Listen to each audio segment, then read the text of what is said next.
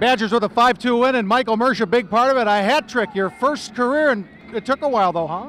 Yeah, 4 years, but it's it's nice to help the team out and contribute. I got to give a lot of credit to my line mates. They played hard on the walls, and from that we created a lot of offense. You can score goals, and when you get one early, do you think, man, this could be a big night? Well, it's always nice. I can't remember the last time I individually got a goal in the first period. It's been a while, but when you get stuff like that, you get in a groove and you help the team out, which is always the main motive.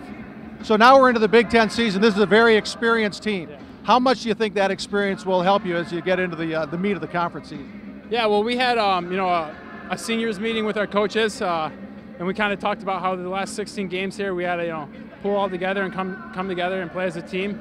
And that senior class, we're a large class, and we have a large junior class as well. So we're an older team, and like you said, it helps out a lot. All right, Michael Mersch with a hat trick. The Badgers beat Michigan 5-2.